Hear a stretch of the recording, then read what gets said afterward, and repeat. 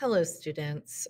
We started quite a long time ago the process of collecting data with reaction time. You wrote your own experiment, but not everybody collected data. So when we got back from Christmas break, um, most of us took the time to do a survey where we asked questions like, how much sleep did you get last night? And what sports do you play?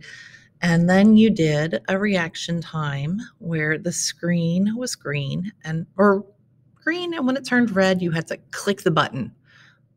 And it measured how long it took you to click that spacebar. And that was how we measured reaction time.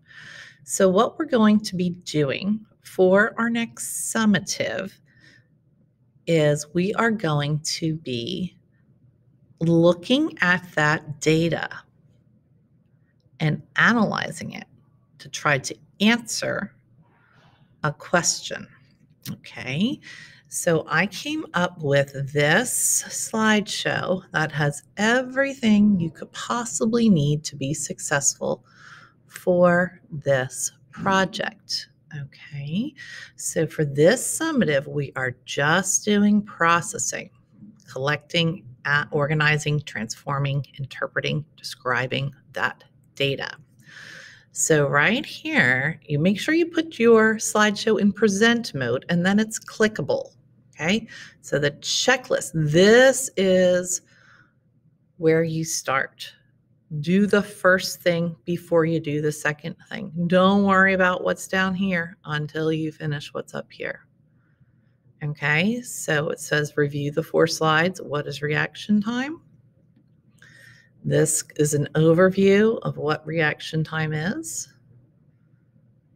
Okay, you have a stimulus, you have a response.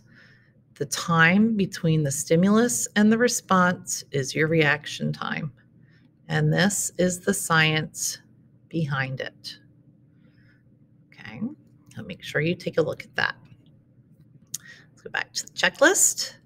Okay, so on Google Classroom, you were given under the Wednesday Skills Days a list of independent variables that we studied. Okay, so you're going to go to there. This is what it looks like. It has a whole bunch of data that we collected. Okay, gender assigned at birth, practice, listening to favorite music, least favorite music, number of servings of caffeine. You're going to pick the data that you want to analyze and you turn it into a question. For example, if it's practice, you would ask, what is the effect of practice on reaction time? Okay, so let's go back here. And so that's what you're going to do. You're going to do that. You're going to pick a few, and they're leveled by difficulty, 1, 2, 3, and 4. And here are the levels. Okay. So after you select a question, then you're going to do the first page of the report. Also a link up here, your report. You're going to fill out the first page only. Okay. Okay, checklist.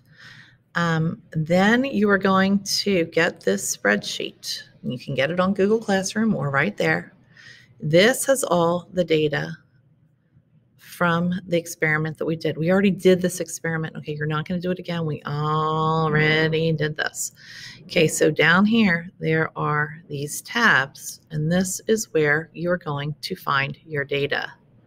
Okay, and it's slow right now, but as you click through, it will come up with all the data you need. Okay, so find the one that you need. Did you want to know about how much practice or hours of sleep? You click the tab to find the data. Okay. And the next thing you're going to do is if you need information on how to sort and calculate averages, there's a video here that I made. And then you're going to start your graph. And that's all you're going to have time for this first working